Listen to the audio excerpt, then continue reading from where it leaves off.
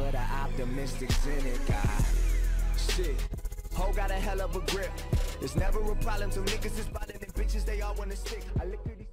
What is going on, guys? It is XWTL coming at you guys with the video for today. Today, guys, we're going to be doing a tutorial on how to change your cold boot / boot logo for the PlayStation. You have to be on a custom firmware for this, and if you have any questions you can ask me down below about this. But what we want to do to start off with this is we want to get a new boot logo. So what we're going to do is we're going to go on the website PSN Hacks. I'll also have the link in the description as well. They have just a variety of different types of boot logos. You can choose like an Xbox one as to, like right here, and you can choose an Xbox one and it will have the sound.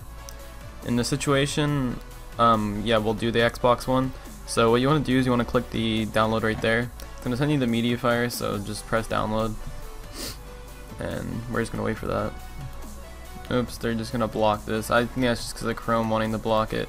But what we're going to do to fix that is we're going to go to downloads real quick, and I'm going to recover it and let it do whatever it wants to do.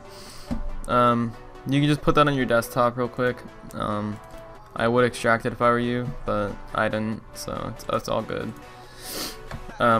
But after you have that file, you want to go on your PlayStation. You don't have to use a USB or anything, but you can use FileZilla, and I will be using FileZilla.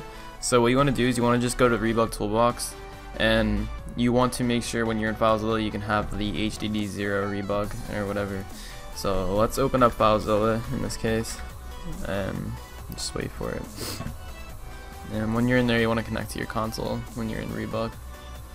When you're in here, you want to go to Dev Rebug, and then you want to go to VSH resource, and inside here you'll see the cold boot thing right here. Basically, inside the file you got, here's the 3 files you need. And we're just gonna drop those in there like this and just overwrite like that. Now for when we're on the PlayStation, we'll have a custom boot logo, and I'll see you guys when the game restarts.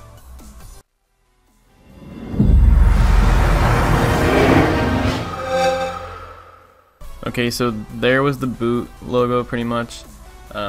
You know, I really like this a lot, and hopefully you guys learned something off of this. And the next video that I'm going to be posting is a tutorial on how to change your icon for your profile pictures on your users.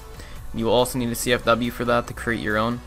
So thank you guys for watching, and if this helped you out and if you enjoyed it, drop a like, and if you haven't already, subscribe, and I'll see you guys later.